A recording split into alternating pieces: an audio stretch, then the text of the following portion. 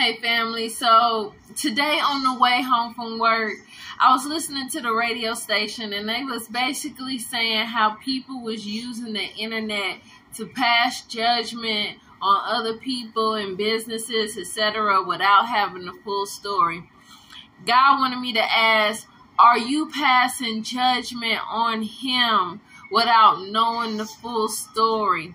I say that because last week I saw this video of this lady who said she would rather follow the enemy than God, and her excuse or the example she used was because Lot slept with his daughters, or his daughters slept with their father, and this is the stuff they teaching in church.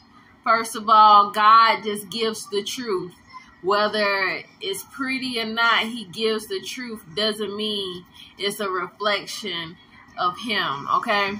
And so what I love about the book of Joshua is the book of Joshua gives details. And in the book of Joshua, it says that the reason that the daughters slept with their fathers because they thought God had wiped off everybody off the face of the earth like he did with the flood, and so they thought they had to repopulate the earth. I'm not saying what they did was, I'm not approving it, but that's what they thought, okay? And then when you read the book of Jubilees, it gives God's feelings.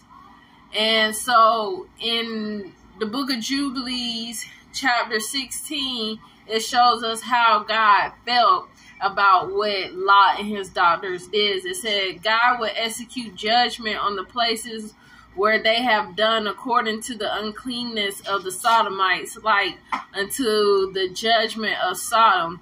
But Lot we saved, for God remembered Abraham and sent him out from the midst of the overthrow.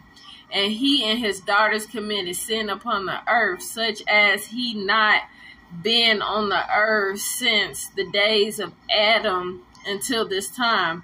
For the man lay with his daughters, and behold, it was commanded and engraved concerning all his seed on the heavenly tables to remove them and root them out, and to execute judgment upon them like the judgment of Sodom, and to leave no seed of the man on earth on the day of condemnation.